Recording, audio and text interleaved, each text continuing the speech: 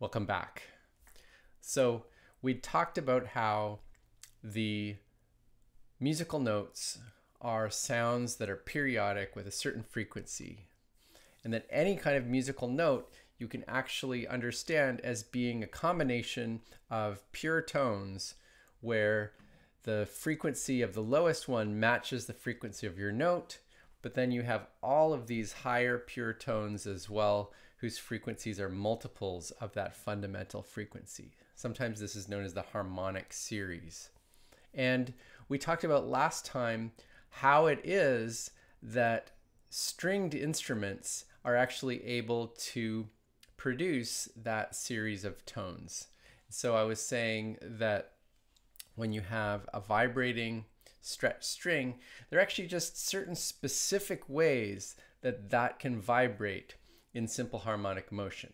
These correspond to what we call standing waves on the string, and you see different patterns that are constrained by the fact that the two ends have to be fixed. And so that means that there are only certain wavelengths of these standing waves allowed, and if you work out the frequencies corresponding to those certain wavelengths, then that turns into this series of frequencies that are multiples of the lowest one. In this case, it was 50 hertz.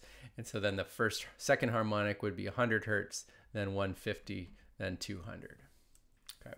So I wanted to do a couple of demos today. So the first one, I want to show you just in practice that when I pluck a guitar string, that you actually do get a combination of all these frequencies. And so generally when you pluck the string, it's some kind of complicated motion, but you can understand that by the principle of superposition as these basic kinds of vibrations just happening on top of one another. And so the way we can see this is just to record the sound of a plucked guitar string, look at this frequency spectrum of that sound, and then we should see all of these particular frequencies. Okay, so let's start with that. And so I'll pull up Audacity here. And so we are just going to make sure that everything's working and start the recording.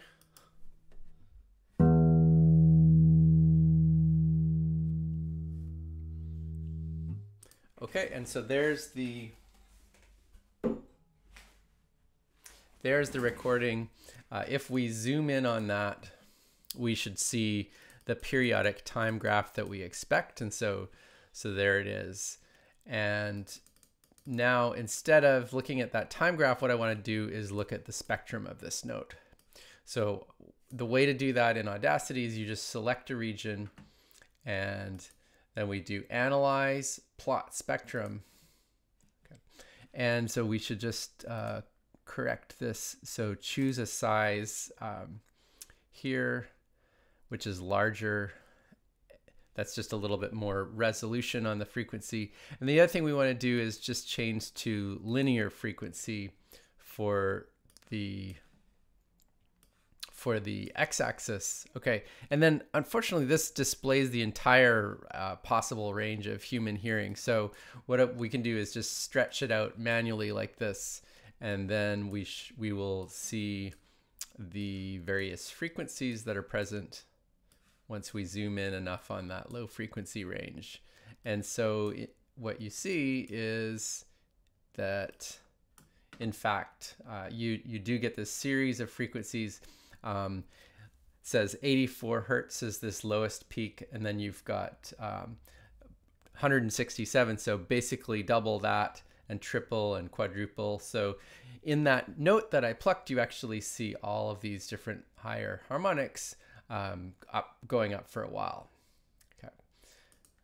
And so each of those is basically a pure tone with a certain sound to it.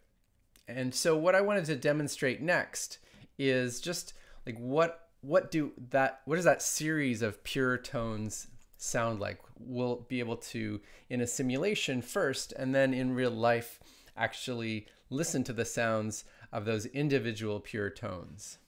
Okay, so let's start with the simulation here.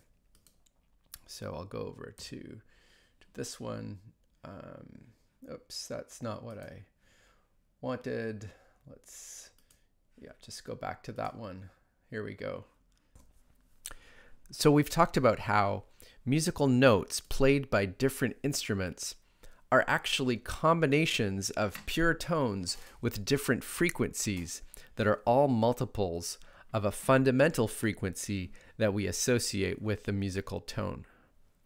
And we also talked about how with stretched strings, we can understand where all of those frequencies are coming from because they correspond to the basic ways that the string can vibrate in simple harmonic motion. And so I was on the internet recently and I found this amazing demonstration of this concept. So this is from alexanderchen.github.io/harmonics. Thanks, Alexander. And so what it shows is just the various patterns of vibration that a stretched string can have. And if we hover over the various pictures, then we can hear the sound that each of those ways of vibrating would produce. So let's hear them, starting with the fundamental. Oops, let's try that. There we go.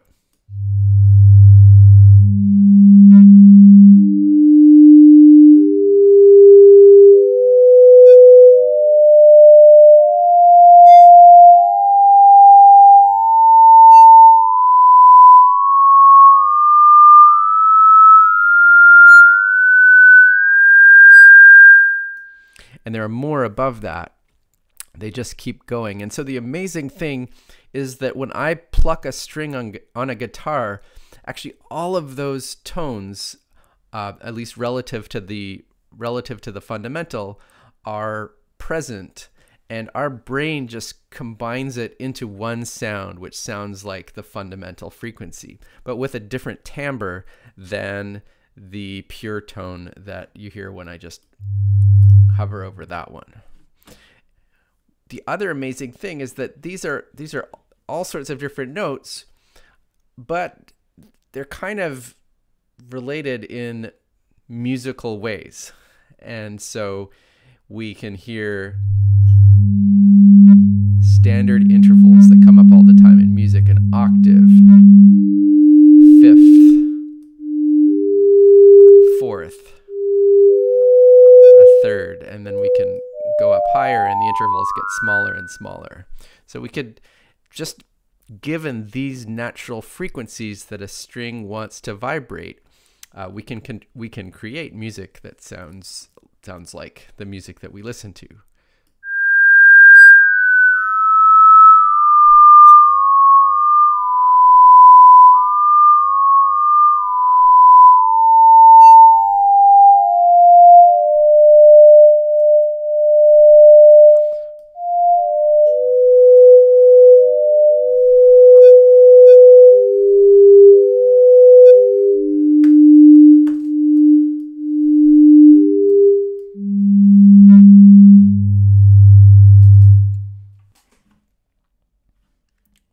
Yeah, so it's quite a lot of fun to play around with that and hear those harmonic tones above some fundamental and actually try to create a little bit of music only using those tones.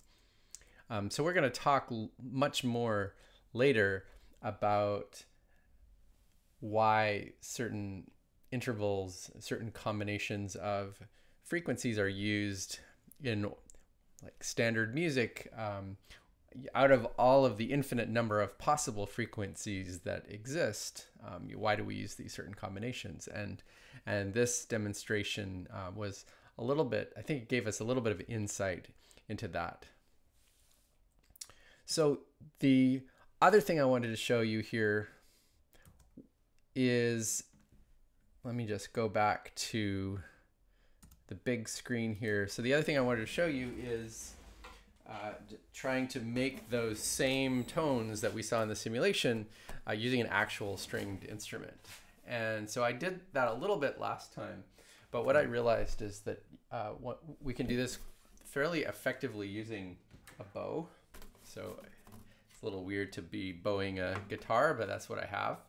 And so if I just play in the middle, then I get the fundamental frequency.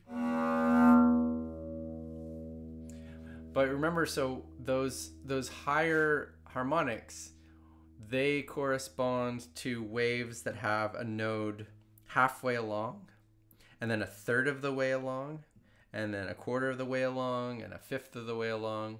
And so in order to just get that string to vibrate in the way that corresponds to the second, third, fourth harmonic, what I can do is just gently place my finger at the place where there's supposed to be a node, and then bow the string, and we'll hear that harmonic. Okay, so here's the fundamental again.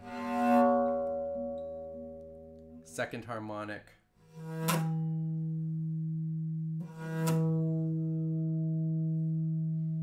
Okay, and then the third harmonic. Fourth. Fifth.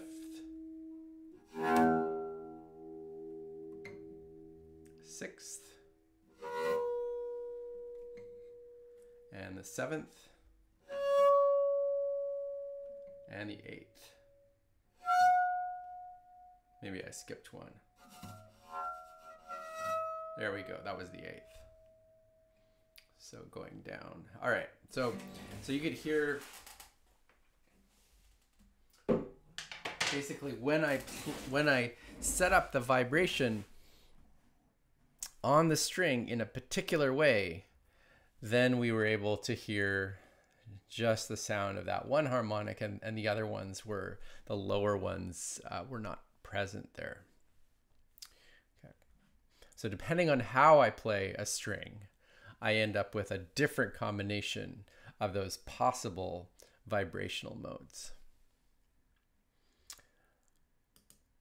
Okay, so the next thing I want to do is basically just repeat this exercise of understanding the possible frequencies, but with a different kind of an instrument. And so many of our instruments are based on stretched strings, but then there are also many instruments based on just tubes filled with air. So pretty much all of your wind instruments are like this. Some of them are more complicated. They have various holes. Some of them are not a uniform thickness. But I want to start just by analyzing the simplest situation of basically just a tube like this one. And so this is just a rubber tube that I found in my laundry room, and it's got a hole in it, and we're going to later on turn this into a musical instrument. But before we do that, I want to predict what the frequencies that it will produce are going to be. And so just to set it up, I want to think about what is going on inside the tube. If we do something like play this thing like a trumpet, you know, what's happening? What is the wave doing? And so if you remember, when we talk about waves in air, then it just has to do with displacement of the air molecules. And in this case, like the guitar string, the wave that we're going to set up is a standing wave. So that means that there'll be some places where the displacement is maximum, some places where the displacement is just always zero. Those are the nodes. And in this case, it's just a longitudinal displacement of air rather than a transverse displacement of the string. Okay. So specifically, when we have something like a tube and we're putting that one end up to our mouth, or if it's closed for some other reason, that means that we can't have a large amplitude of displacement at that location. And so we model that by a standing wave with a node at this end. But then at the other end, what you need is an antinode. You want your tube to be producing a lot of sound. And so the air at the other end has to be moving back and forth a lot in order to then create that displacement in the surrounding air and produce a sound wave. Okay, so these wind instruments, when you play a wind instrument, you are setting up a standing wave inside the tube with this constraint that you have a node at one end and an antinode at the other end. And so then it's an interesting exercise to see if you can predict what the possible frequencies are. So we have the constraint I just mentioned that you have to have a node at one end and an antinode at the other end. That still leaves you a bunch of possibilities. Just like for the stretched string, when we had a node at either end, we had various possible standing waves. And so you can try to make a diagram of these possible standing wave patterns.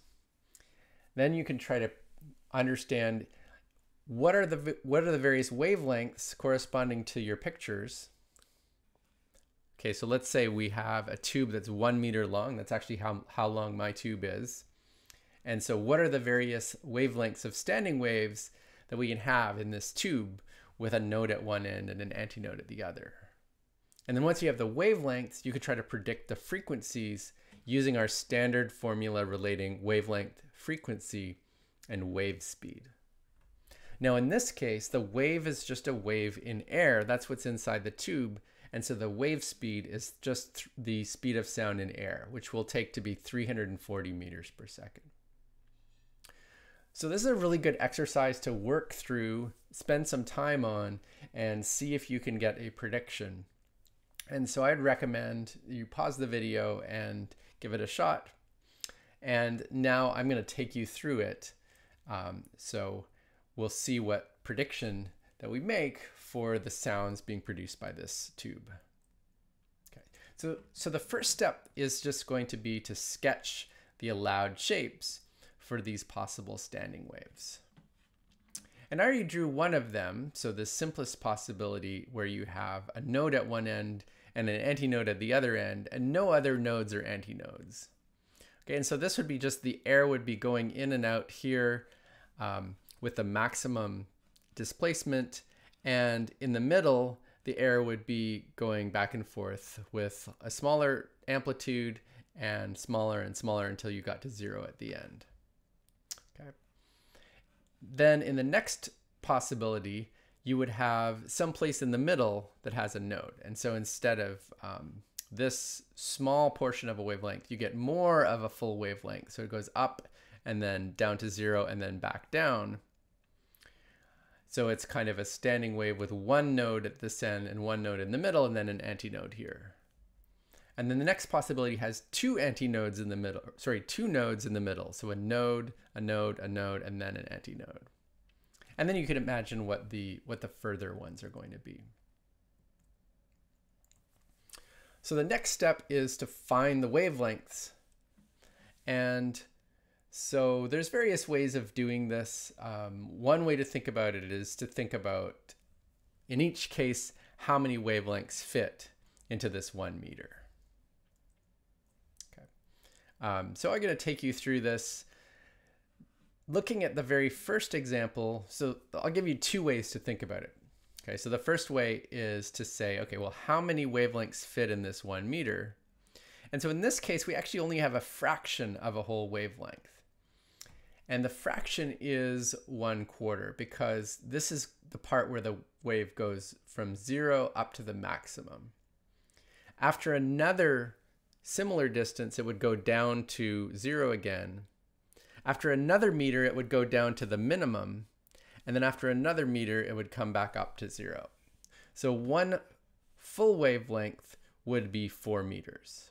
Okay, so the 1/4 of a wavelength is equal to 1 meter, or the wavelength is equal to 4 meters. What about this one? Well, we could say, in this case, one way to do it is to say that